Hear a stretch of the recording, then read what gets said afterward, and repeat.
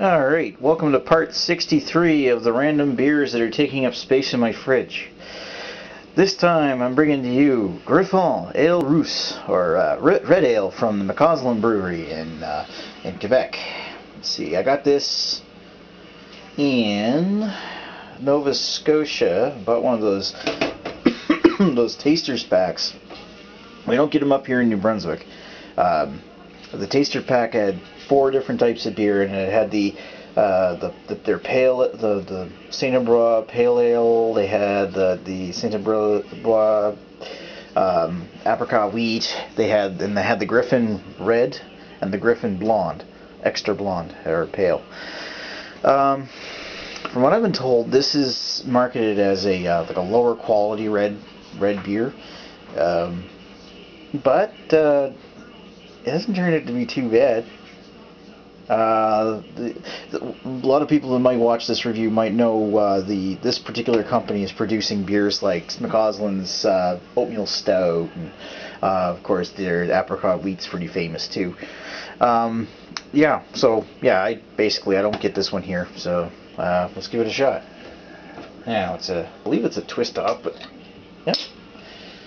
Nice little pour here.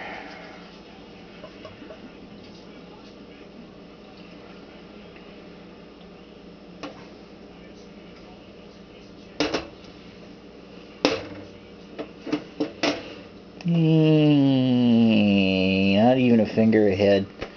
I poured it pretty gently though. As far as reddish goes, that's pretty dark. That's it's clear. Almost.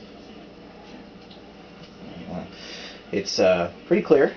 The head's kind of an off-white, creamy kind of appearance. Although there's not much head, and I doubt that's going to last very long. Ooh, but it's got some nice lacing, if you can see that sticking to the sides of the glass. Yeah, it looks pretty good. As far as color, it's like a toffee red, like amber, deep amber. Oh, looks pretty, but head's kind of disappointing. But whatever. Head doesn't last forever. All things can't last forever. Anyway, let's give it a sniff. Ooh.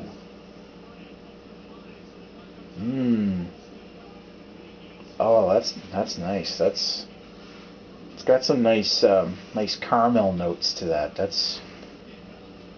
Oh man, it comes right out. Oh, that smells good.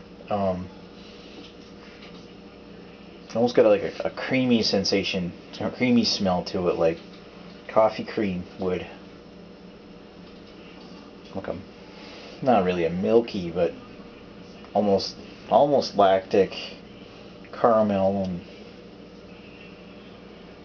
maybe trace amounts of some kind of hops, mainly malt caramel. That smells really good. Ooh. Let's give it a sip.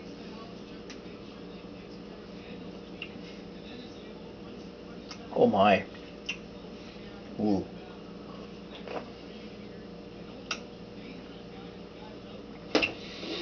Mildly bitter in the back of the throat. Very noticeable caramel taste. Caramel toffee. Bit of a creamy sensation going down the back of the throat. Corn. Hints of corn come out in the aftertaste. Wow, that's pretty good. Man, if they market that as a cheap beer, wow, that's pretty impressive. If they're pitching that as just a mediocre swill, that's no mediocre swill. Oh, I wish this was here. That's delicious. Easy 4 out of 5. That's wow. Yeah, mouthfeels. There's like a little bit of sourness in the back, too. Mouthfeels medium, light medium. But it sticks to your mouth. And finish is kind of dry. That's pretty nice. Yeah, 4 to 5.